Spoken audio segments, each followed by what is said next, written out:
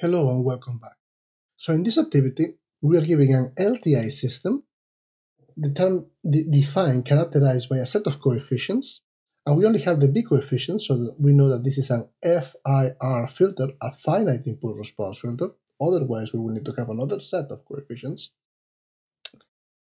And we are asked to determine the frequency response. So let's start with this. So we have BK, these are the coefficients, 1, 2, 1. Okay. Now, we know from these coefficients, right, we can go to the difference equation. Y of n is equal to 1 times x of n plus 2x of n minus 1 plus 1 x of n minus 2.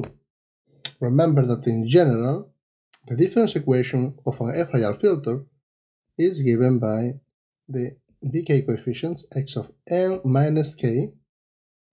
So think of this as a weighted running average from k equals 0 to m. And we have already seen that the B coefficients equals the impulse response, meaning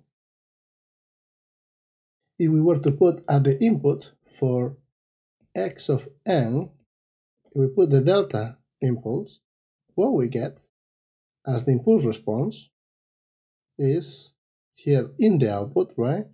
1 delta n plus 2 delta n minus 1 plus 1 delta n minus 2. We can sketch this impulse response. So at 0 is equal to 1, at 1 equals to 2, at 2 equals to 1, so it is symmetric, and that's actually important, we're going to see. So you can either characterize the filter by the B coefficients, that's equivalent to the difference equation, the impulse response, which in the case of an FIR filter, we see that the impulse response equals the B coefficient vector. And what was the frequency response? This is what this activity is asking. What is the frequency response? Well, the frequency response, we have seen that the frequency response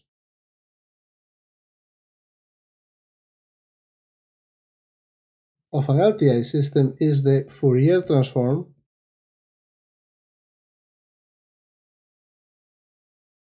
of what? The impulse response. So all you need to do is find the impulse response, which we have it, right? So, and the next thing is which Fourier transform? Well, if it's a continuous time system, it's going to be the continuous time Fourier transform. If it is a discrete time system, it's going to be the discrete time Fourier transform. Continuous time Fourier transform, AX. You have an integral from minus infinity to infinity of this signal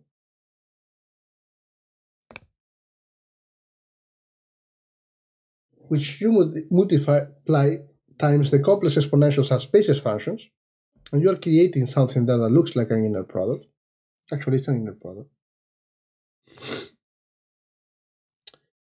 If we are going to do this in discrete time,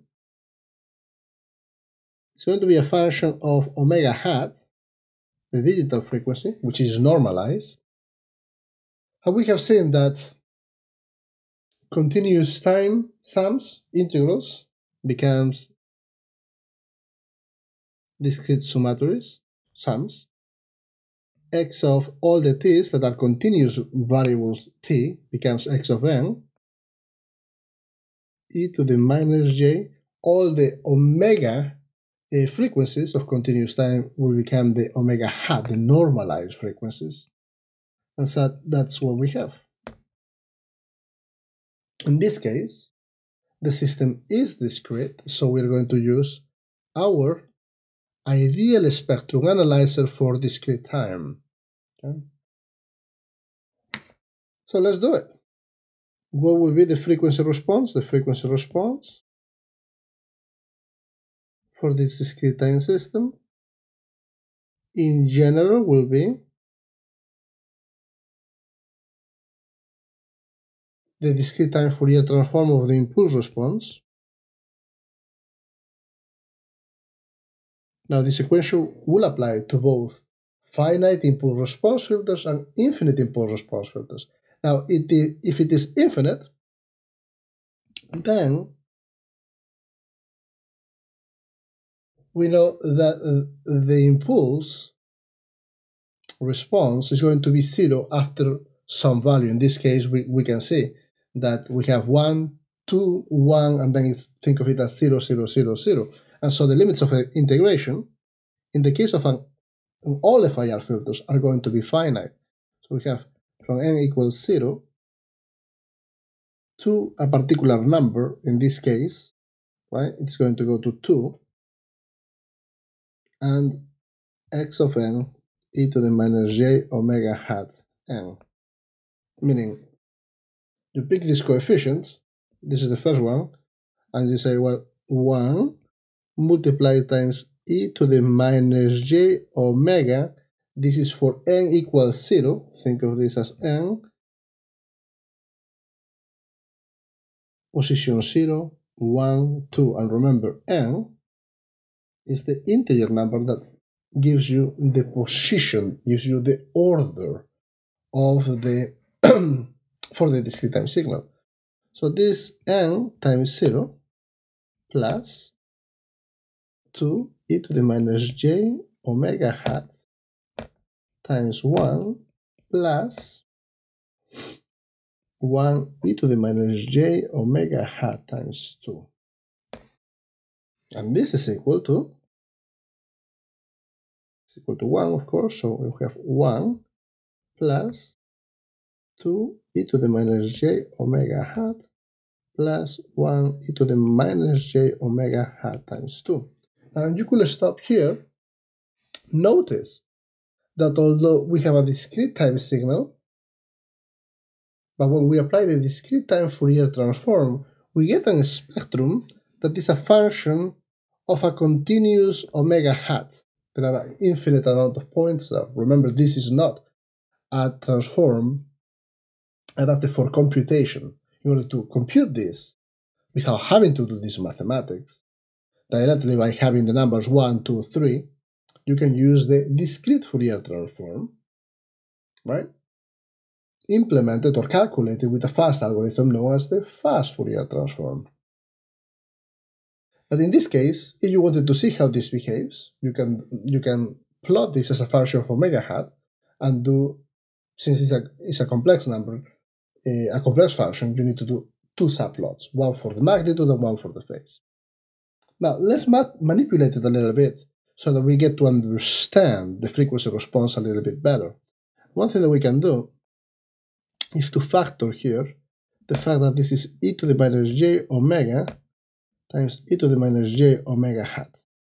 And we do that, we can factor an e to the minus j omega hat, put here an e to the j omega hat, plus e to the minus j omega hat plus 2. We do something like this, what we see, and notice that this factor times this factor gives me 1, this factor times this factor times 2 gives me the 2 minus j omega, and this factor times this factor is what we have seen here, it gives me the last. Okay? Now the reason for putting it like this is that this, we can put it in terms of sine and cosines, and we can see easier the magnitudes and the phases as well as the shape. So this, notice that the cosine of omega, the cosine of of omega Actually, let me just put it in terms of theta. Cosine of theta is equal to 1/2 ej sine of theta plus 1/2 e to the minus j sine of theta. So we don't have here the 1/2, so this is 2 cosine. So e to the j omega hat, and we have 2 plus 2 cosine of omega hat. That's what we have here, right? And so what we see is that this part, right, is going to be positive from omega hat minus pi to pi, right? This is equal to 1, so it's going to give us the phase. Effectively, what we can see is that the magnitude is 2 plus cosine of theta of omega hat, and the angle, and this is actually has a minus sign here, so the angle is just going to be this, minus omega hat. So let's do a little bit of analysis or plotting this. Think you can evaluate this for different omegas, or if you put here your unit circle, this is 0 or 2 pi, this is pi over 2. We're talking about at pi equals, at omega equals 0, when we are here, this is equal to 1, so the magnitude will be 2 plus, so 1 here times 2, 2 plus 2, so this looks something like this. At omega equals 0 is 2, and it's going to, at omega, let's see, when is this going to, at omega pi over 2, the cosine is going to be 0, and so this is going to be at 2.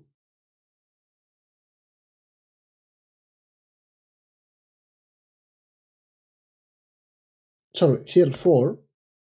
Here we have 1 times 2, 2 plus 2, 4, a pi over 2,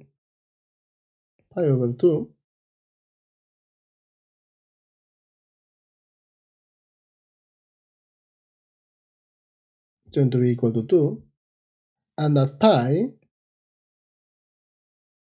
we have minus 1, so we are going to have 2 minus 2, 0. So this is something that is going to do something like this.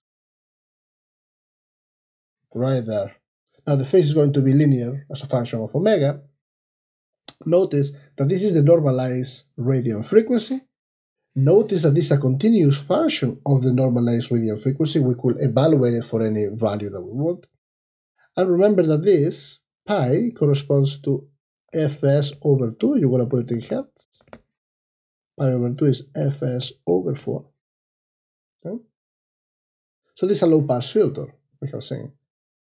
Notice what we have done here. Now, for a given set of coefficients, analytically, I mean, in these coefficients, in this case, they are an FIR filter. You know that these coefficients are equal to the impulse response of the filter, and you know that the frequency response is equal to the Fourier transform of the impulse response.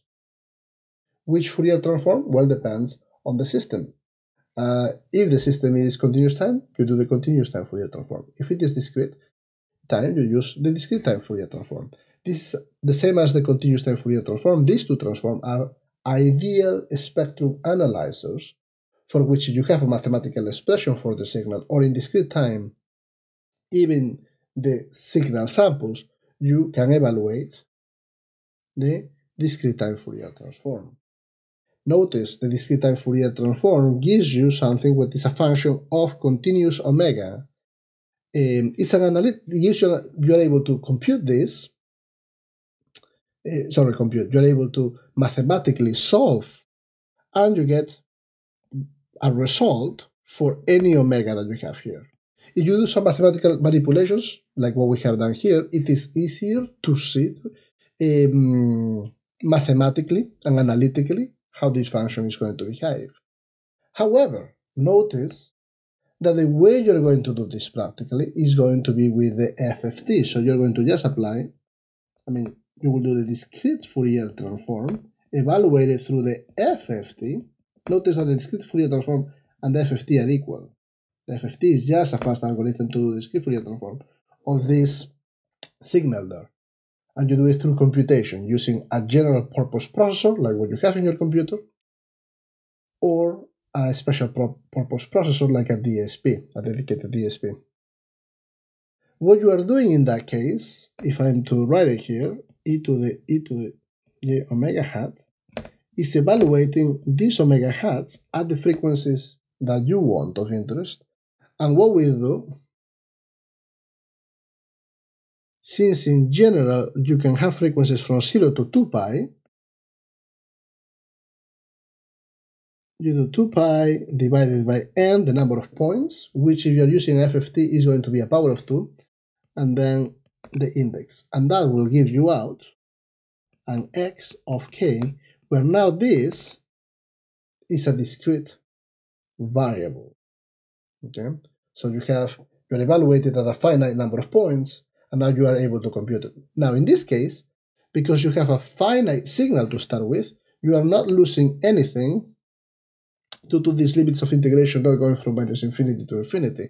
So it turns out that the discrete Fourier transform is going to be identical to the discrete time Fourier transform at those points that you have evaluated that are this point.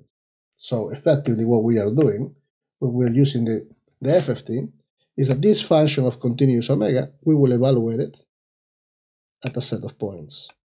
Now, since you can do as many as you want, it will look continuous. Just use it for your application. The number, this is the computational frequency resolution that you have.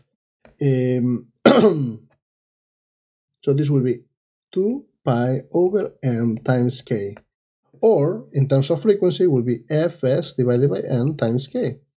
This is how you get the access. And you can double that number.